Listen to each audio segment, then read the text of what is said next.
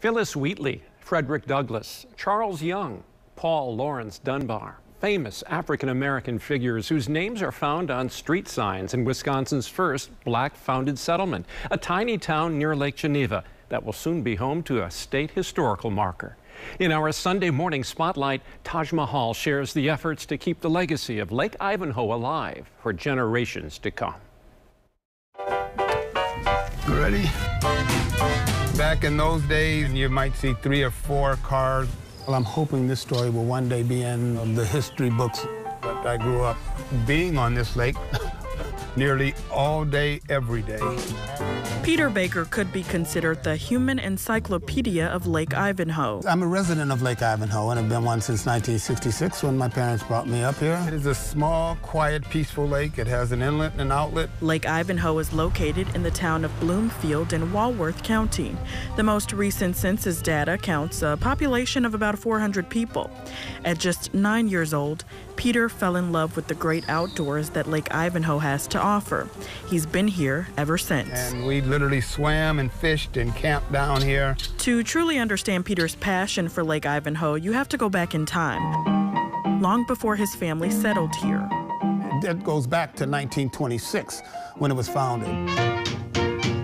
Lake Ivanhoe is a rich part of Black history in Wisconsin, a piece of history many Wisconsinites have never known about. There were 3 African Americans. This community was the vision of 3 Black men from Chicago in the 1920s. Jeremiah Brumfield, Frank Anglin, and Bradford Watson. And these guys were prominent Chicagoans. I mean, it was a lawyer, a politician, and a businessman. This is Katie Green. She became interested in learning more about Lake Ivanhoe a few years ago. Okay, so her family has ties to nearby Lake Geneva. She's now working with Peter to spread the word about the historical significance of Lake Ivanhoe. Reading about it, it's a remarkable story of these men coming up here and saying, we're going to create a place that's open to everyone. Brumfield, Anglin, and Watson were seeking a safe place away from racial tension in America's 1920s. These were the times of segregation and sundown towns, where Black people were not welcomed after dark in some places. And the 3 gentlemen that decided to do this were having a hard time going anywhere and enjoying the ability to fish. Looking for a place where they could vacation with their families without worry, the 3 men decided to create their own community. They searched out the property, they bought the property, they set up the street signs and the streets. They had someone draw up the architecture. With the help of investors, Black and white, they purchased 80 acres of farmland on Ryan Lake in Walworth County. The lake would later be named Ivanhoe, and the community was built as a resort town with streets named after famous African Americans.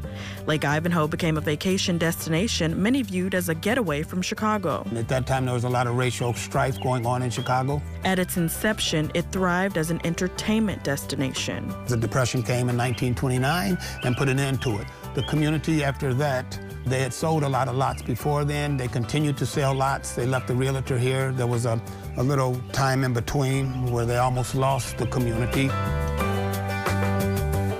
By the 1970s, Lake Ivanhoe lost its resort town status, but still remained an important community.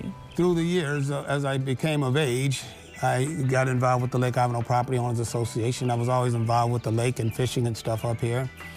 And what keeps me involved is historical. It doesn't take much to figure that there's no other place. Now Peter is working to spread the word about Lake Ivanhoe's history and to ensure this community is given the recognition it deserves. Once I did the research on it, I decided to tell the story. He's been working for years to get Lake Ivanhoe's history acknowledged on the state level. I was one of the people that sought out a historical marker. And it's finally happening. This has been such a long fight for me because I knew the importance of it. Wisconsin's Historical Society has approved Lake Ivanhoe to receive one of nearly 40 historical markers that will be placed around the state over the next 3 years. The Historical Society says this effort is part of a larger project to support historically marginalized communities and elevate the history of those communities. This story needs to be told. Katie says they created social media pages to help get the word out and preserve the history of Lake Ivanhoe. This is a community that's basically in my backyard that I never knew about. And now, like, my life has been so much, like, more enriched since meeting Peter and learning the story. and being able to share it with others. The historical marker is expected to happen before the end of the year. I am really, really excited right now. I'm just sorry that the majority of people have now passed away that were involved with this community and were the support and encouragement and role models for me that are now gone. I wish they could all be here to see it.